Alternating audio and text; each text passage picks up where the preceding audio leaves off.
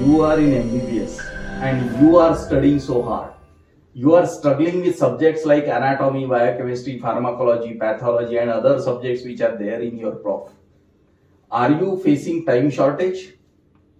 You are not finding enough time to study these subjects. Every subject is so vast that you need more and more time to digest these subjects. Today, I will give you a small tip to utilize your time, and we will go even beyond that. I am Dr. Lalit Patil, and Bright EduWorld is an organization which helps MBBS students to maximize their performance. Time is same for everyone and it is flowing uniformly. That is what we think and that is what the general impression is. But if you read Einstein's special theory of relativity, you will realize that time is neither same for everybody nor it flows uniformly. Special theory of relativity says that if you move very fast, time will much slower for you. And if you are not moving or moving very slowly, time moves very fast for you. I will repeat. Special theory of relativity says that if you move very fast, time will be much slower for you. And if you do not move or move slowly, time will be very fast for you. तो आप बोल क्या रहे हो? किताब पढ़ते पढ़ते भाग के हम जाए क्या ताकि टाइम स्लो हो जाए? अरे नहीं, ये नहीं बोल रहे हैं. I will explain it to you by giving one example. You will realize it. It's very important too. Imagine that you are surfing on Instagram or you are watching some song or some movie on YouTube.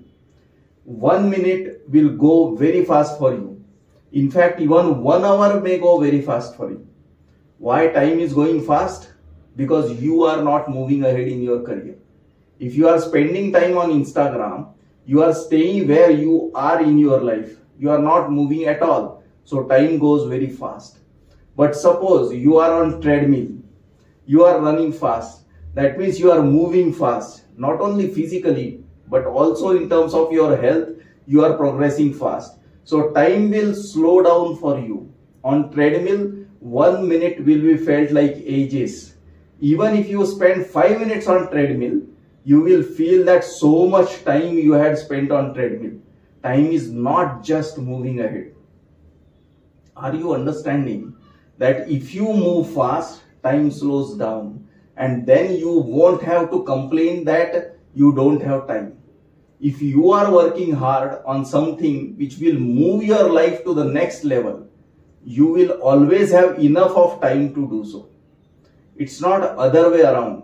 If you are thinking that when you will get time, then you will start working hard, you are doing the biggest mistake in your life. It doesn't work like that.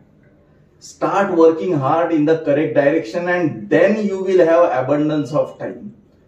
But for your kind information, working hard in itself is not enough. Farmers are working so hard, but they are not getting enough results. So merely working hard is not enough. Then what are the ingredients of the success? What are the factors leading to success? I would like to discuss this in detail with you. Get in touch with us and we will discuss it. Thank you.